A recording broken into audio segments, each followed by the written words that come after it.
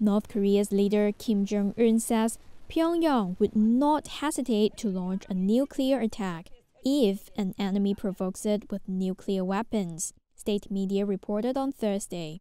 Kim made the remark as he and his daughter met with soldiers working for the military's missile bureau. According to state media, Kim congratulated them on this week's missile launch, which has been widely condemned by the US, South Korea, and Japan. North Korea on Monday fired an intercontinental ballistic missile that, according to Japanese officials, had a range of more than 9,000 miles and could hit anywhere in the US.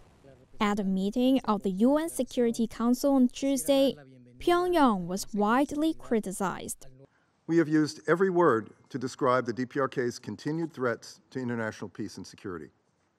Flagrant, unacceptable, reckless, egregious.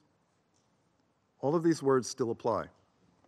But today, I offer another word: ridiculous. I must begin by expressing once again our condemnation in the strongest possible terms of the utterly unacceptable provocation by North Korea in violation of multiple Security Council resolutions. The US and South Korea have increased the intensity of joint military drills, with South Korea's defense ministry releasing footage of soldiers shooting targets.